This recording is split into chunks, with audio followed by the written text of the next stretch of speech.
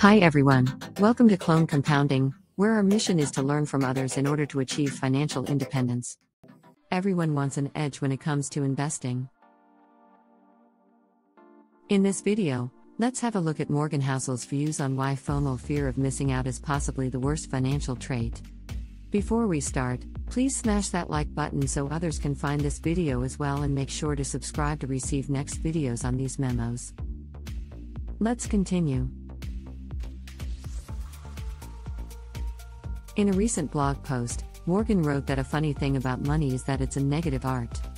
You often have a better chance of accumulating more of it by getting rid of bad traits versus acquiring good ones.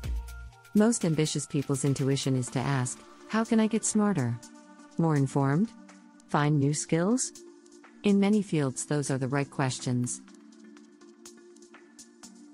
Money is a rare exception where asking questions like, how can I be less dumb, less greedy, less impatient, can be more effective.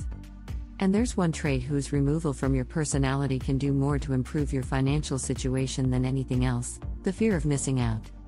Having no FOMO might be the most important investing skill. Being immune to the siren song of other people's success, especially when that success is sudden, extreme, and caused by factors outside their control, is so powerful and important that it's practically impossible to do well over time without it. When strategizing, Dwight Eisenhower used to quote Napoleon, who said a military genius is the man who can do the average thing when everyone else around him is losing his mind. Same with money. FOMO is recklessness masked as ambition. You see someone else getting rich and think, if they can do it, I can too. That feels like a good emotion. It feels like you're learning through observation and following a data-driven path to success.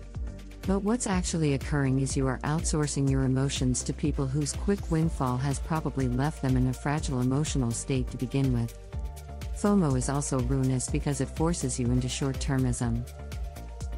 If you only bought an investment because it went up, you'll be the first to panic when it inevitably goes down.